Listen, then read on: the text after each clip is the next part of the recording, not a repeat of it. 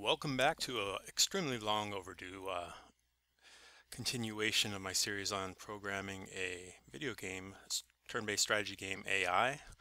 Um, it's been much overdue, in fact. I can blame it on the holidays, work, sickness, whatever, take your pick.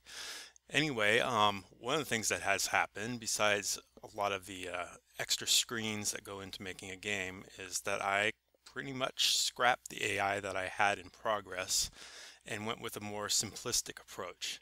I had to reconsider exactly what I wanted out of an AI program. And that's basically just to challenge the player, not necessarily to stomp all over them, being a world class, like a chess program type AI. But what I want is something that provides an interesting and hopefully fun game. To that end, I noticed that there was a lot of weird behavior um, instilled in my AI because I was pretty much trying to do everything in a single computation step. I was looking for the best attacks, the best positions, best economics, all at the same time.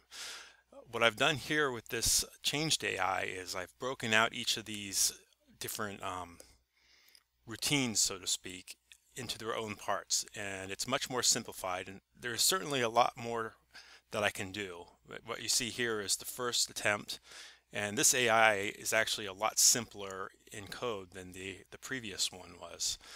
And I think it actually plays a little bit better game. You can see that it's a little bit more aggressive. Another thing you'll note is that I'm showing off two of the new armies that have also made an appearance since the last time I've shown off this game. There's definitely some balance issues, but right now, as far as the AI goes, I certainly see lots of little tweaks I can make. But as a whole, I think breaking it up into different individual goals has worked out and paid quite nicely off. For instance, first thing it does in a turn is check whether it should use one of the special moves.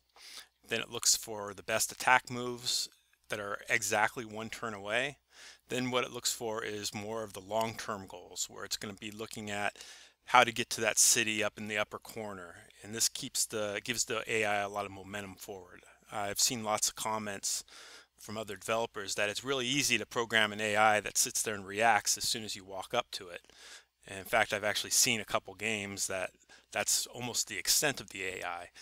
Is only reacting with one turn away. But actually getting the AI to progress across the map and make more strategic level moves is definitely the more difficult portion of the process. And hopefully, I think I've come up with a pretty nice way of going about this.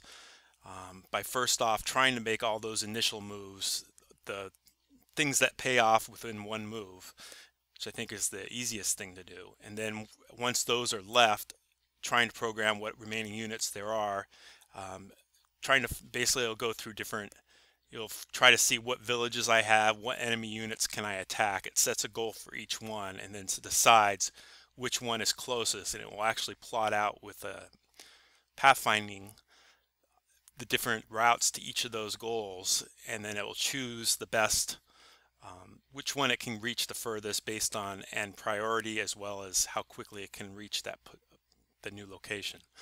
And that has worked out quite nicely, I think. Like I said, there's certainly a lot that I need to do. I've still seen little glitches here and there of behavior. But because the AI is much simplified code-wise, it actually works out, I think, that it's going to be a lot easier to maintain and tweak in the long run. There, as much fun as doing the genetic algorithm was, it's just not something that's a place for here. Like for instance, my last AI had different dispositions based on such things as am I winning, am I losing, is different stages of the game. And I think that was going a little bit overboard. It was certainly interesting and a fun little project to play with, but in the end, I think it just overcomplicated the whole thing.